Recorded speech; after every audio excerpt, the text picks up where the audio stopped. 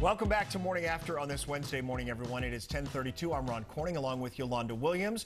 Jenny has the week off. Yolanda, good to see you. Good morning. Yes, good morning. It's been a great morning, an eventful morning. It has been an eventful morning. We had thought by now that the crowd that had gathered in Washington, D.C. would be listening to President Trump address them.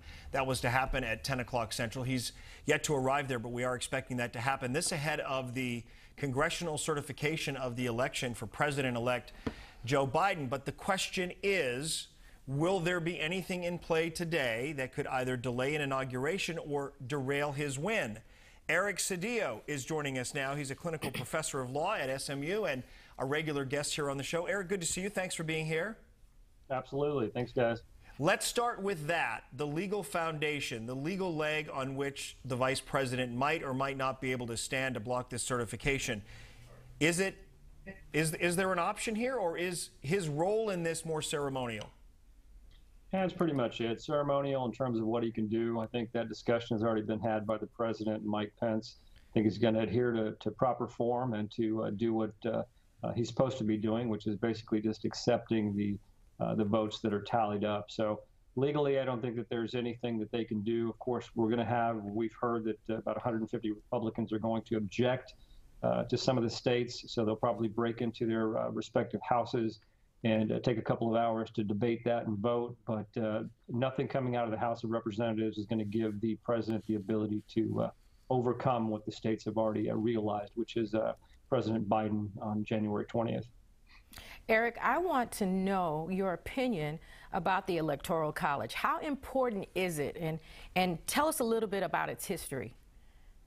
Well, I think more than anything else, people understand that the Electoral College kind of gives the opportunity for smaller states to have a say in terms of what's going on and what's happening. Otherwise, they could be overrun by the bigger states in terms of presidents going out and trying to cater to them. So, but many would maintain that that kind of suppresses the vote of the bigger states. You know, you can have a smaller state that has the impact of some of the bigger states. So that can be problematic. I think it's probably time that we kind of reassess, the need for the Electoral College. There's some good points and certainly some points that are of contention.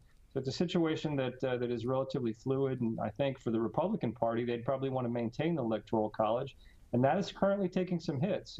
From what we're seeing in terms of what the president is maintaining, that has been problematic, things of that nature. But one of the purposes of the Electoral College is to prevent issues like this from happening. This is why everything that we're doing in terms of certification through the U.S. Code and other things are making sense. But the president is looking for any way out. And with that, he's just testing everything that we've always thought to be just ceremonial in essence and kind of turning it around. So we'll see what happens this afternoon with respect to what Mike Pence does. But I would imagine he'd probably adhere to form. No, it's interesting because I joked earlier, it feels like this election has gone on 7 years because it has dragged on, and we have been privy to every single component, piece, and part of the process that until now was always operating behind the scenes, but not out in front. On the night of the election, generally, the networks called it, we accepted it, and the inauguration happened on January 20th. But you raise an interesting point, and that is you look at the system in its entirety. Parts of it work, parts of it don't. Do you throw the baby out with the bathwater, or can you fix it? Well, I think what we're seeing is the process working as it should. The fact that these Republicans are going to stand up, 150 some odd of them, maintaining that there's problems with the count somewhere with a slate of electors. We've never really seen that before, and that is something that, at the very least, is an educational opportunity for, I guess, the rest of the country to kind of see. But it's one that comes at an expense, unfortunately, which is you talk about Trump kind of getting up and talking to the people down there and getting them riled up. There's a lot of people who think and believe that there was massive fraud going on. Just wasn't the case. Not what's happening, not what's going on. But it is giving people an opportunity to see what the vice president's role is, what the electors' roles are, what Congress can truly do. And I think that's a good thing. But we need to go ahead and get past that.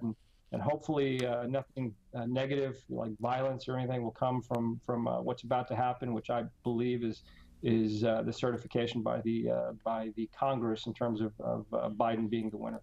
Yeah, if members of Congress want to stand up and voice their concerns and be heard on this platform, I think it's very American to do that. I get a sense that that's where they're leaning, that this is a matter of them making a point and not necessarily to the end that the president would like. We'll see how it plays out. And Eric, we'll circle back with you later to see how many of your textbooks you've taken and just thrown right out the window as you teach this semester's classes in law as it relates to all this election stuff. Thank you very much for joining us. Thank we'll see you, you next Eric. time.